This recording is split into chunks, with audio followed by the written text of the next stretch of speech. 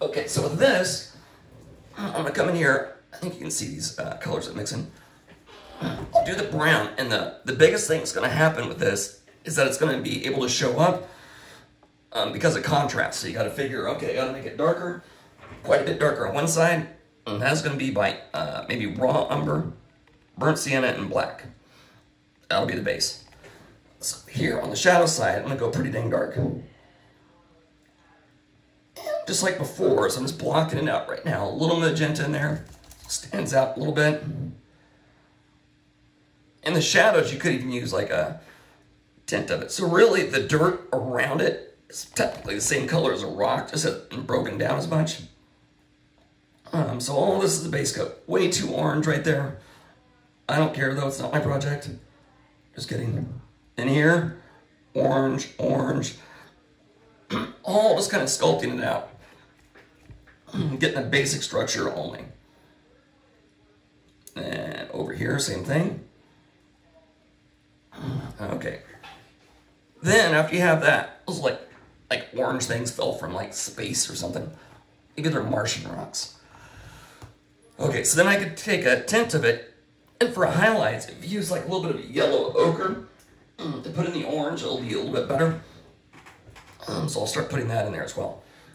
Except, and change brushes, I'll go to a round brush. If you have a really small, bright brush, that would be better.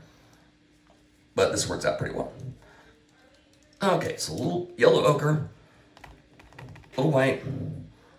Don't go over this, but when I do, I'm aware of the brush strokes. So in other words, I'll let some of the shadows show through.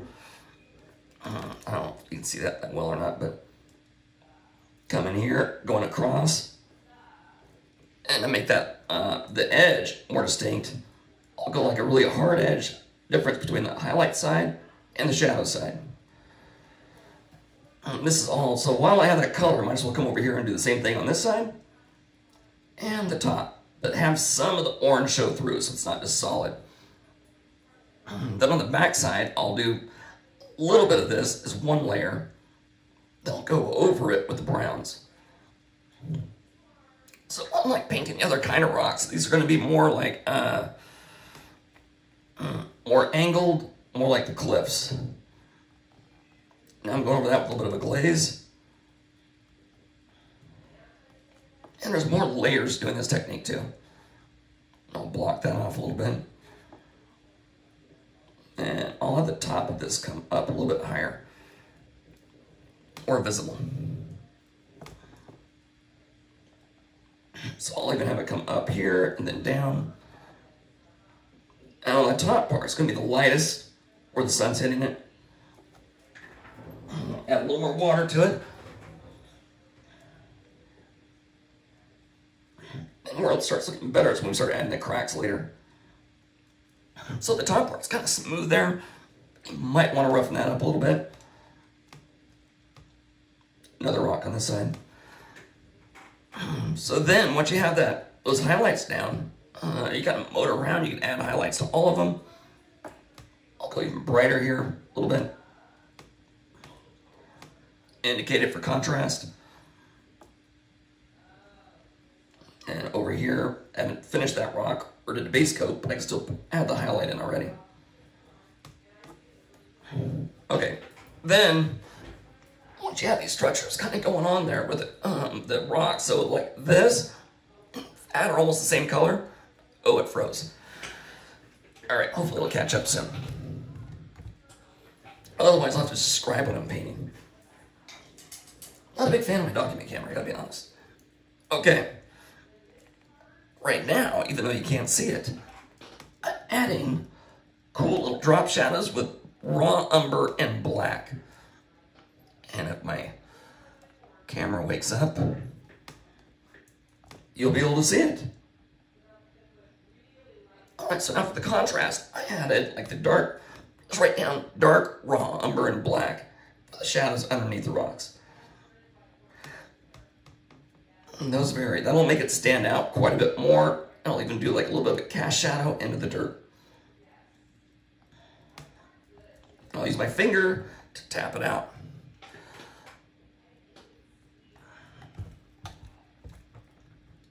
I thought I figured out a way to wake this thing back up again, but maybe not. All right, I will hold it up to the camera when I'm done with this thing. Now I'm doing the burnt umber on the other one, having that go on the other side.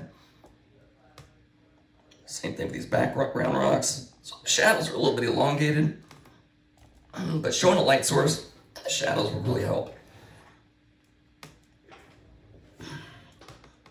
All right, so now I'm doing that same thing over here. Okay, now, even though I can't see it. Wait, maybe I'll angle it down on my laptop. No. All right, so now that that part's done, hopefully the camera wakes up anytime now.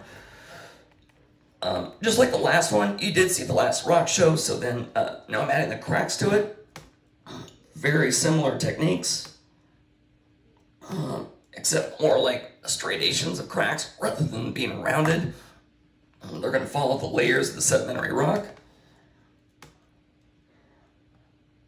and sort of go into perspective.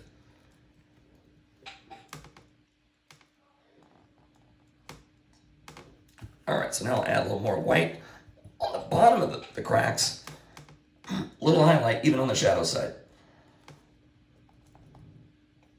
And I'll tap that out. And same thing on the side. Okay,